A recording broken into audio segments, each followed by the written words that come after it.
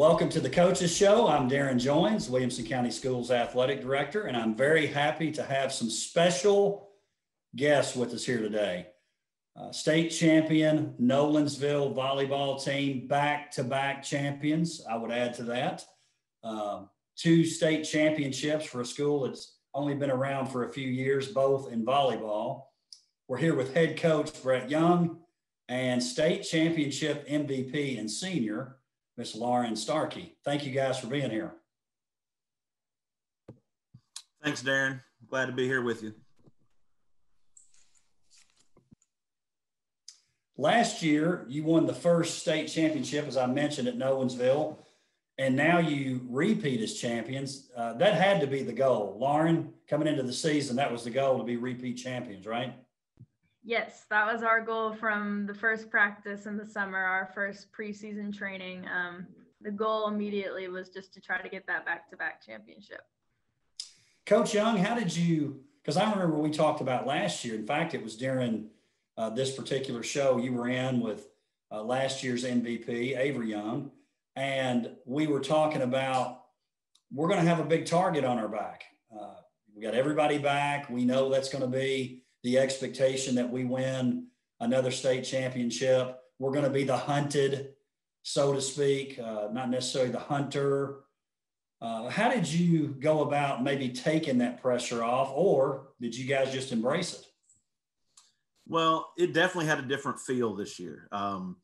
We felt last year, we knew we were a good team. We knew we deserved to be where we were. But you're right. We were able, in a lot of ways, I felt like, to kind of sneak up on some people.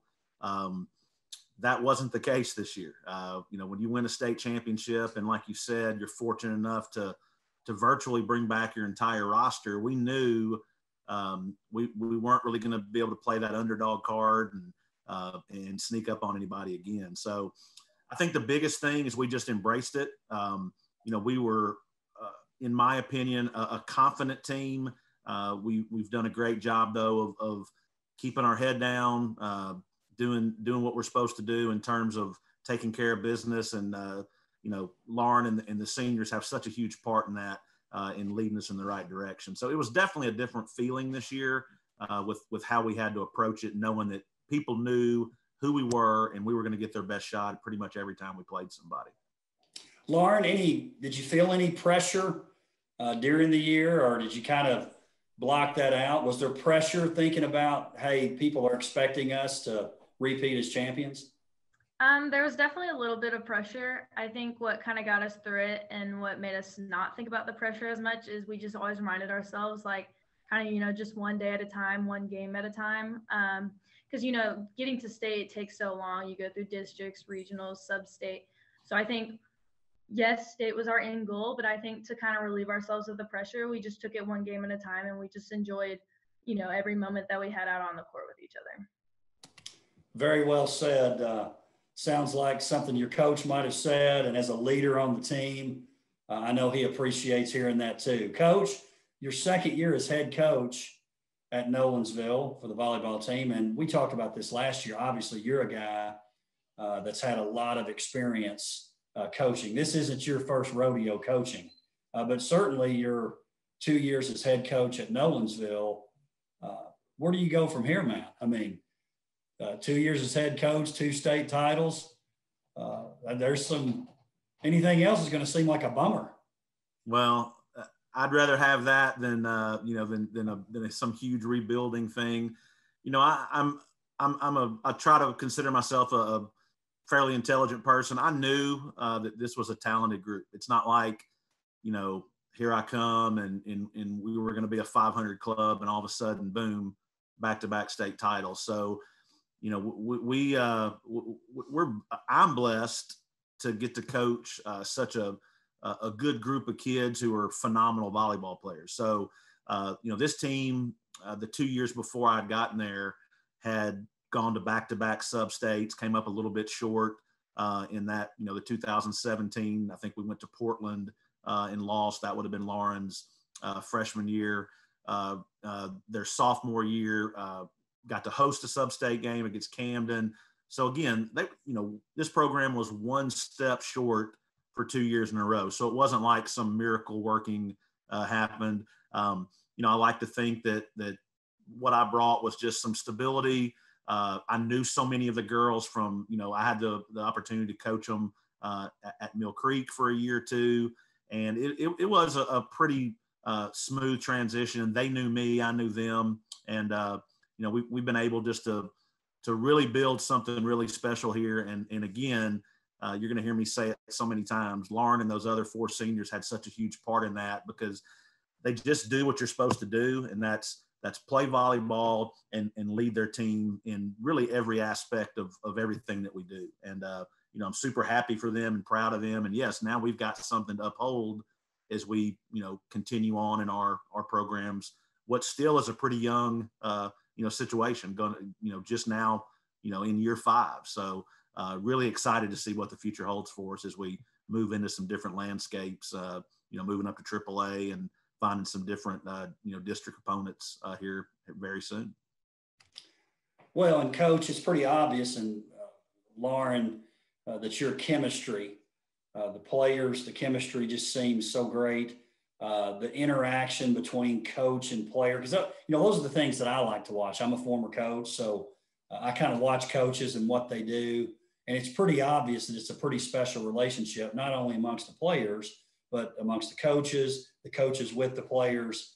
That's obviously a big part of your success. Lauren, I thought this was pretty neat. I was reading some of your comments in the paper, and you were talking about the seniors, yourself, Charlie Fulton, Cayman Ladd, Jasmine Jenkins, Avery Patton, and you dubbed that group the Fab Five, which I thought was pretty neat. Do you know anything about the Fab Five in Michigan basketball? Do you know anything about that?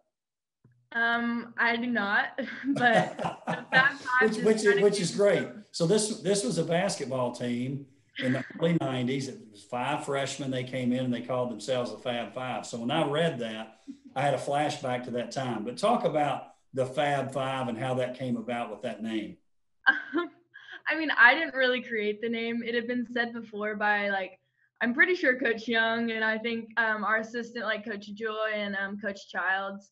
And it just kind of became a thing that we joked about in the locker room. And then after the state championship, we were just laughing because we were like, all right, Fab Five's out. That's it. And so when we were getting interviewed, we just thought it'd be funny to throw that in there. So I love that. I definitely loved that when I read it. I bet Coach Young knew about Michigan and the Fab Five for sure. Coach, talk about what that group has meant, not only to you personally, but also the program in general. We need another show probably to really do it justice, because you always dream as a coach to have great senior leadership, or last year, great junior leadership. And, I can't express enough how much that group, that Fab Five group, meant to us in really everything we do, from the way we practice, from the way they treat each other. You hear so much about divisions in a team and cliques here and there, and nothing's ever perfect, but this group of 5, they just did things the right way. And I never really had to worry about, who's talking about whom, or is somebody, hazing this kid, or is this freshman getting treated poorly? It's cliche, but they did such a good job of being sort of the leaders of our family, of our volleyball family. And then when you look at what they did on the court, it's not like it's just 5, good girls who just happen to be on the team. They were 5 of our best players. Just an amazing run that they had, really over all 4 years, but specifically these last 2. And, I could go on and on, because they're going to be super hard to replace. I don't even like thinking about it. But they again have set such a strong foundation that I do think that we're going to have the opportunity to continue to be successful in volleyball. It's just going to have a lot different feel to it. And, new kids are going to have to step up into those leadership roles for sure. So just beyond proud of what they've done.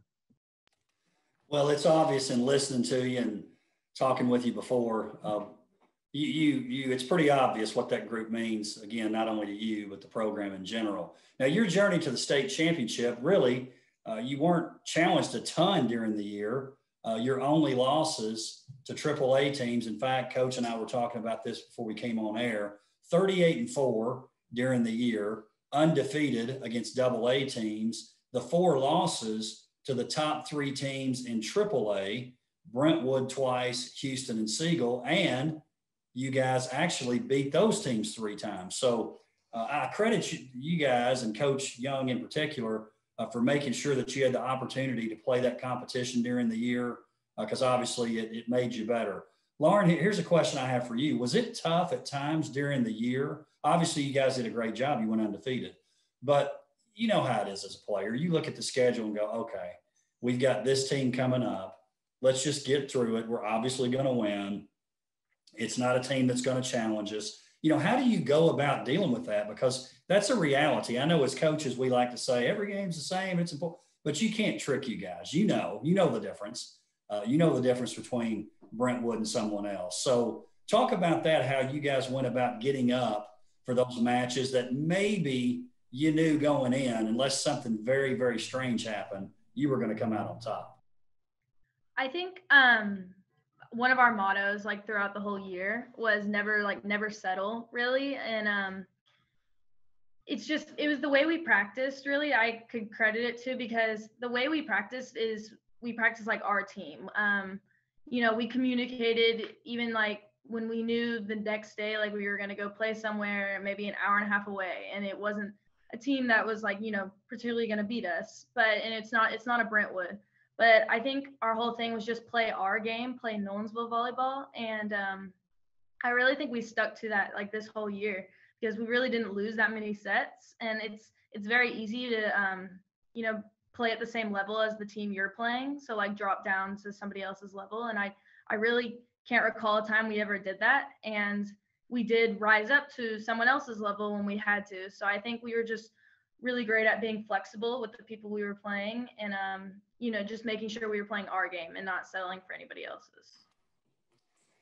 Well, obviously it worked out, and you guys did a great job of doing that. And Coach, and listening to Lauren talk, I can see what you're talking about with the leadership, and because Lauren, you talk the way you're supposed to talk as a leader. So it's pretty impressive listening to you speak about the season and your team.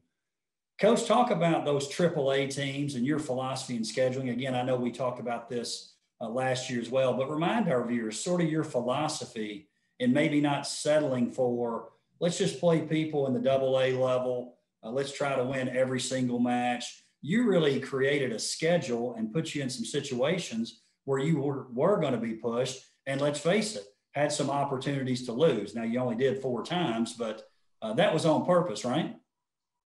No, it's similar to last year. We have to challenge ourselves out of district.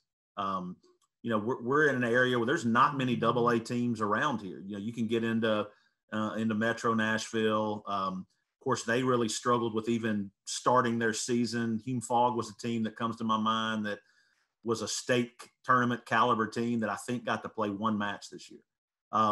So we have to step our out of conference schedule up. We try to do at least once a week with a Brentwood or a Ravenwood. We played Franklin, played Page, played Siegel.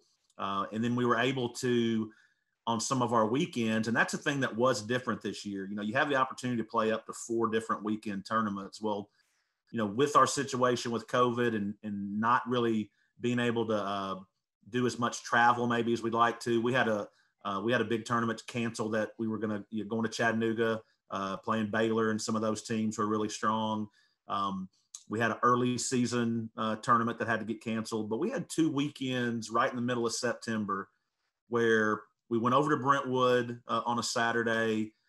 It was us, Brentwood, Cookeville, who's a state tournament team, Houston, who we've already talked about. We saw Central Magnet, who, did a phenomenal job in our district this year, ended up coming in 3rd in the state in AA. And, we got to play 5 times on that one Saturday against unbelievably talented teams. And then came back the next weekend in a local tournament that Summit and Siegel put on. And out of a 32-team field, we're able to get to the finals where I think we beat Cookeville, beat Houston, Caught Brentwood in the finals in a phenomenal 3-set match where I think they beat us 17-15, if I'm not mistaken, in the last set, where, you know, that's what we needed to do. We knew that if we didn't challenge ourselves, that, you know, you don't want to have that slip up at the wrong time, because in the postseason, one off night can end it. And, you know, that's why we had the philosophy that we had. And I said it every year, anytime I get asked, we're in the best volleyball county in the state of Tennessee. I don't even think it's that close, really. So to not step up and challenge yourself and play some of those teams would be silly, in my opinion. So that's why our schedule was what it was, and to be able to go through it, and as you said, only lose 4 times, again, is a testament to our girls and how well they prepared for the season. And Coach, you know, talking about how strong the county is, I had the pleasure of going out and watching the middle school championship, your feeder school there at Mill Creek, with a win over Brentwood in the championship game. And obviously the cupboard's not bare when you look at some of those players coming up into your program. You know, and I made the comment at the time, and you don't have to respond to this, you may have a competitor end up watching this. I felt like those middle school teams would have won the Metro Nashville district. Again, we'll just leave that hanging there. But when I watched, I'm like, they would win. They would win those districts, at least in my opinion. Lauren, let me ask you this. So postseason, you guys obviously cruised during the regular season in AA. You win the district and region championships with wins both times over Murfreesboro Central Magnet. You defeat Creekwood in the sectional, again, 3-0 in that particular match. Now it's state tournament time. Did it almost feel like a relief that with all the things we had going on with COVID and quarantines and high expectations, once you got to the state tournament, was it almost like, oh gosh, we can breathe now. We've made it to this level. It's going to be all about our playing now. And we don't necessarily have to worry about someone being put out for the tournament. Because I know that was a concern for you guys during the year. And by the way, a concern for me as well. Yes. So COVID was definitely a factor all year. I mean, from the very first practice, we knew it was something, you know, that was going on. And Coach Young consistently reminded us, like, yes, it's something that's going on, but I want y'all to focus on volleyball and I'll focus on the rest. So, you know, I mean, of course, you come home and you hear about kids getting quarantined, and our team was affected. We had a couple girls, you know, who were out for a couple games, and that hurt us. But I think what kept us going, and, you know, we kept getting wins, was because we just focused on the volleyball. And I think so by the time we got to the state tournament, we were so locked in, and we were so, you know, just kind of put on our blinders to the outside world. And we were just like, we're just going to go get this. And then, you know, COVID after, you know, I can worry about it then. But I was really just focused on getting to that end goal. And I think we just kind of kept reminding the leaders on the team, and like the seniors, especially since this is our last year, we just kept reminding them, like, don't give this up. Like, don't, you know, give in to all these rumors and all the quarantine stuff. Like, if you're quarantined, go get through it and then come back and be just as strong. And our players did. And I think we just really rallied and we made it all the way to the end. And it was a relief, but also just like such a proud moment for my team. So, Coach, I know you had to be walking on eggshells a little bit too. I know from my standpoint, obviously I don't want to see anything happen to any of our teams, you know, where you end up getting put out of the tournament and you really weren't at full strength. But I'll be honest about this. Teams like yours, teams like Brentwood's, I think I'm a little more nervous because, you know, as a coach, you know, those years when you have real special teams with real special chances, and you know there are other teams where it's just a matter of time where the season's over. Again, you don't want anyone to be put out, but you certainly don't want our best representatives, a team that's so strong like your team, with an opportunity to be put out by something like COVID or people being quarantined. So talk about kind of what your mindset was. I know you told Lauren, she just let us know that you said, hey, you guys focus on playing, let me focus on this other stuff. Talk about that a little bit and how that had to be a little nerve-wracking for you during the season. Well, I think the biggest thing about it is as we transitioned, you know, from summertime to starting, you know, school online and then getting the kids back into the building, it sort of became, it was almost a deal where, you know, at first we're all nervous. I hope nobody catches COVID. And then it became, I hope I don't sit beside a guy or girl that ends up having it. So it was almost a tough situation for the kids because it wasn't something that they were doing wrong. You know, we've had kids at our school that have gotten quarantined, and it's simply who'd you happen to sit by that ended up testing positive. So it's it's something you kind of lose some sleep over. And, you know, the couple of instances that Lauren mentioned that we had this year, you know, it wasn't a situation where any of these kids did anything incorrectly. It just was a luck of the draw type thing, which is probably even more frustrating. So to be able to get to the end of our season, to have as limited amount of disruptors, I can't say that word. We were really fortunate. And, there's some teams that weren't as fortunate, and you really do hate it for them. But at the same time, we were just trying our best to make it through. And that did make it tough. It's one thing to have to worry about, who you beating on the volleyball court. And then it's another thing to have to then worry about how do you even get to the game or match that you have that afternoon without getting a letter from the health department. So it even made it, I think, a little bit sweeter, kind of like Lauren said, when that last point goes down, and in my mind, I can see Lauren making a dig and Avery setting Jasmine and that last ball going down. It was so many emotions wrapped up into one. It was obviously just absolute. I mean, it's hard to describe that feeling. You wish you could bottle it up because, it's like 5 or 10 seconds of euphoria. And I see the kids in the dog pile and I ain't worried about COVID for that 5 or 10 seconds. And and at the same time, it's just relief that, we made it through this crazy season.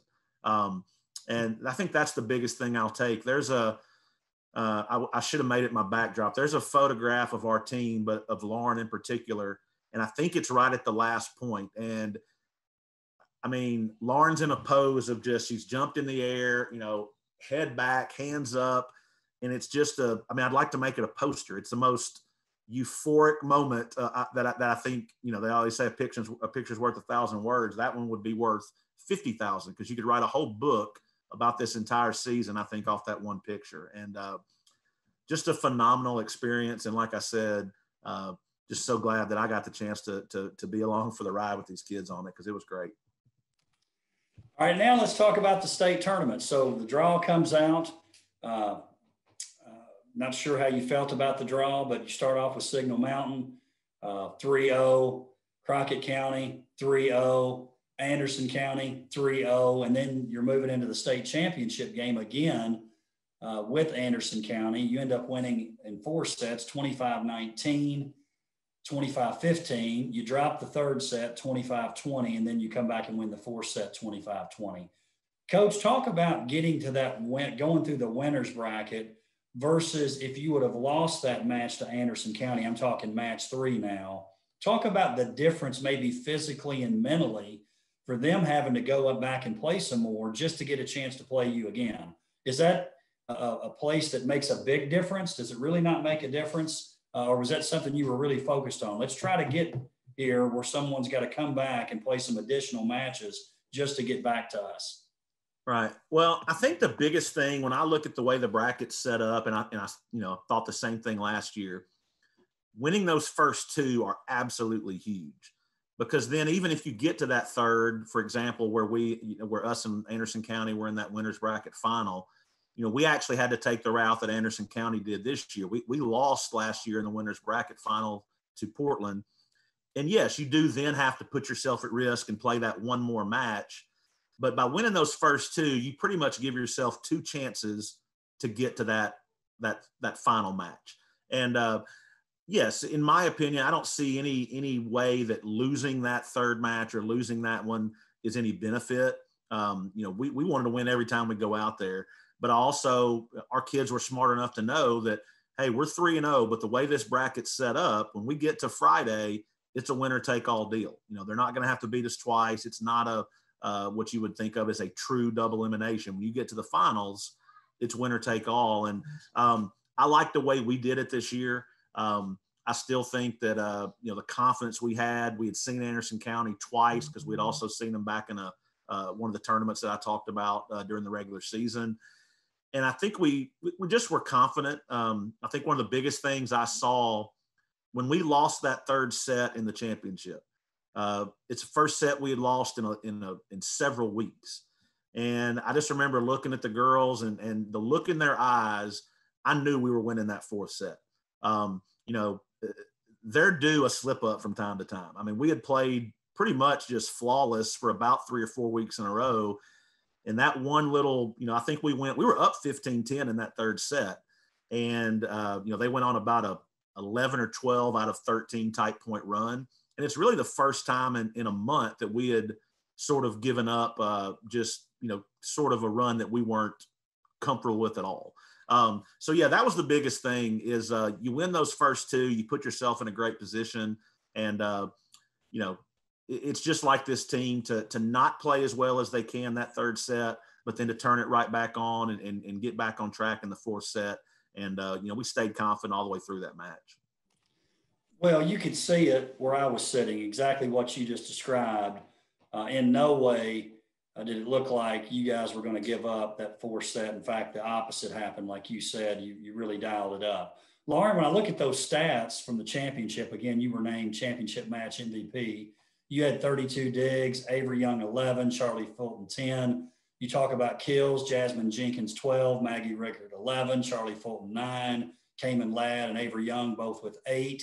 Assists, Avery Patton 25, Caroline Johnston 16. What stands out to me when I read through that is how well-rounded your team is. I mean, it's a team that obviously has some great individuals. You think about Brentwood, and you think about the first thing you think about is Eggleston. With your team, depending on who you're talking to, a different player might be named. So talk about the importance of your team being that well-rounded. Yeah, I think we really pride ourselves in that. Our well-roundedness and our depth in that team is incredible. Going back even to the COVID thing, when we did have girls out, I mean, so many girls just stepped up because we're so well-rounded. And I think we're like that because during practices and during games, we build each other up. I don't think there's any selfishness on our team. It's all selfless. For sure. The girls who maybe don't play as much, like our bench, I mean, I've never heard someone cheer so loud. And when girls are on the court, we just all kind of bring each other up. There's a lot of positive feedback. There's really not a lot of negative feedback that comes from us on the court. And I think also our coaches really helped with that. They kind of brought us together, especially more this year since we had to deal with so many other things going on around us. I think we honestly became closer because of that. And so that feeds into the skill level of our girls. I really think it does because, during practices, we're supporting each other. If someone's having an off day, I mean, we would support them. And that's why our depth and just our well-roundedness was so great this year. Lauren, a couple more questions for you before we wrap up. Tell me what your mindset was when you guys lost that third set in the championship against Anderson County. What were your thoughts? I mean, I definitely wanted to go off with a sweep. But after we had lost that third set, I mean, I knew that we were going to come back, especially the 5 seniors. I think from right off the bat, we were ready. I mean, we had been in that situation before and, we knew. I mean, it was just something in me. As a leader on that team, we just kind of rallied together. We huddled up after that third set and we were like, that's not how we play. That's not Nolensville volleyball. That's not what we've been training for all year. We're not going to go out like that.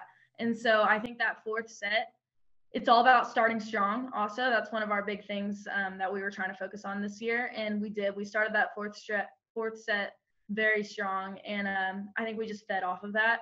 And we just went from there and it was amazing. Lauren, what about next year? What are your plans for next year? So so next year, I have decided that I'm not going to be playing college volleyball. So next year, I've applied to a couple big schools. There's Knoxville, Chapel Hill, and I think I'm going to be majoring in sports communications. So definitely keeping up with sports because that's my whole life. I love all sports, football, all of it, basketball. I mean, I could tell you anything about any sport really. So that's what I'm planning on majoring in, and we'll just see where it goes from there. Lauren, you may be able to help out with the Wilcos now. I may have another reporter who can work the red carpet here. This is great. Totally. That's what I'm kind of looking for. We can talk about that off air. Okay. Young, how about your team? Tell me about going forward. I mean, obviously, we're still relishing in this state championship, but talk about Nolensville volleyball moving forward.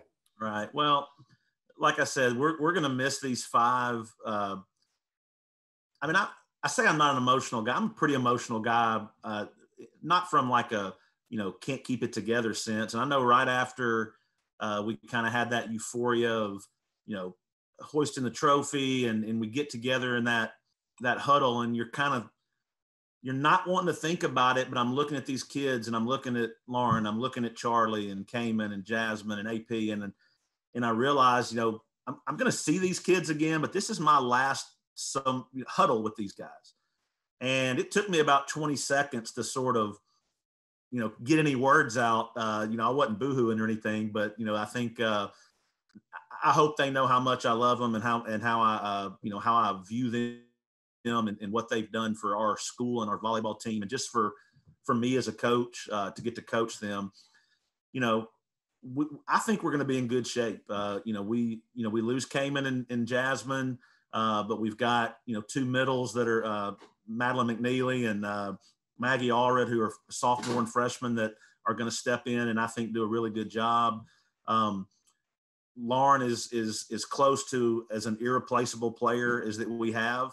But you have Mamie Guthrie, who's already committed to play at a school and is going to do a phenomenal job and do her best to step into Lauren's shoes. She's been a standout for us for 3 years.